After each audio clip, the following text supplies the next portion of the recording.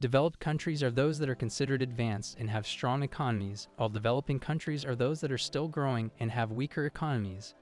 A developed country is characterized by a high standard of living, advanced technology, and a strong economy. These countries have developed infrastructure and a high level of industrialization. Developed countries typically have high levels of education, healthcare, and social services, contributing to their higher standard of living. Developed countries include the United States, Canada, Australia, Japan, and most of Europe. These countries have high GDP per capita and a corresponding high Human Development Index, HDI, indicating a good quality of life for their citizens. Developed countries typically have strong political systems, with stable governments intended to ensure security and protection for citizens. Their legal systems are well established and support protecting individual rights. A developing country is still in the process of growth and development. Countries with weaker economies typically display high poverty levels, unemployment, and inequality.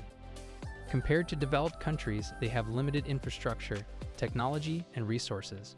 Many African countries, some parts of Asia, and certain Latin American countries are classified as developing countries. These countries have low GDP per capita, and consequently, their citizens have lower incomes. Furthermore, they are also associated with a low Human Development Index, HDI, reflecting a lower quality of life. Political instability, corruption, and weak institutions are common in developing countries. Many developing countries do not have established legal and regulatory frameworks, making it difficult for businesses and individuals to access basic services such as healthcare and education.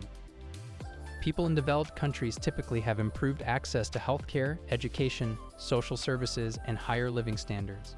They also have greater chances of gaining employment and achieving economic success. People in developing countries often experience poverty, unemployment, and inequality.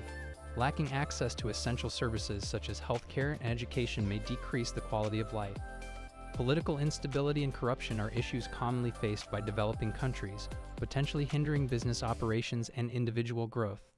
Developing countries are often poorer than developed countries because of weak economies, low productivity levels, colonization, political instability and corruption, inequality and low access to healthcare, lack of business investments and innovation, and poor environmental sanitation policies.